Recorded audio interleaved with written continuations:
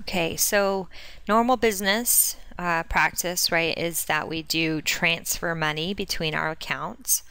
We have a savings account. When our normal operating cash is running low, we need to transfer out of our savings into our operating account.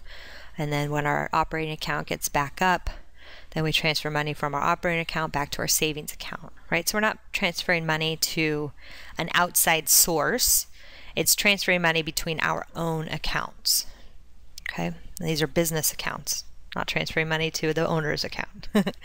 Okay, so how do we transfer funds? So we can come up here under banking and we have transfer funds. Imagine that. We pick the date. Again, I always recommend using this tab field. Okay, date, transfer from account. All right, and notice that they do allow you to transfer from other accounts. You can transfer from the credit card to your bank account to credit card, right? Other current liabilities. Why do they do that? Because you may be transferring from your checking account. Let's say, ooh, I have some issues there on my checking account. I may be transferring from my checking account to my loan account, as an example. And that's still kind of a transfer, right? It's an internal transaction, transferring from one of our accounts to another, or maybe from our loan account to our checking account, because notice my account balance is kind of low. Okay, but for now I'm just going to transfer from my checking account to my savings, or probably best served the other way around since one's so negative.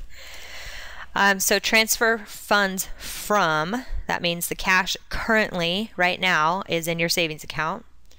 Transfer funds to my checking account, right? And then I have to put in here how much I want to transfer. So let's do $110,000.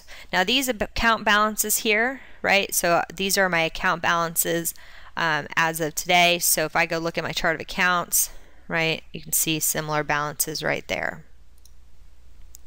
I can put a memo in here, you know, payroll transfer or something like that, transferring for payroll, whatever it is.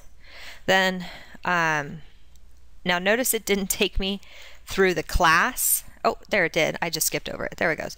So class, on the class side here though, the one thing that I've had questions on in the past is that if you wanted to associate a class with each account. So I've had that question before because people are transferring, they're trying to transfer funds from intercompany accounts as an example, and they want to keep track of each line as a different line item or a different class. Okay, so if I say this, and let's go pull it up here, and I can look at my journal, right? I can attach documents in here also. Attach documents pretty much everywhere in QuickBooks.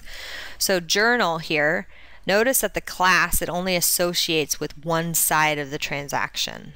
So that can potentially be a problem for people who are trying to classify their balance sheet.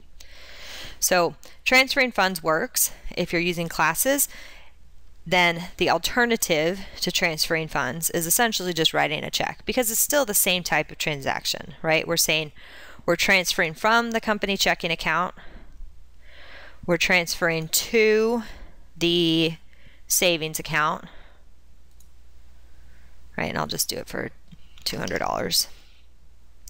Now up top here, I can say this is for overhead, and then down below here, this class is for owner's labor or something, whatever it is. Now if I save this transaction, behind the scenes, right, if I click on reports and click on journal, behind the scenes, the same thing's still happening, right? I'm still going from moving cash from one account to the other, but notice that I can associate a class at both lines. So that's just something you want to be aware of. That's transferring funds.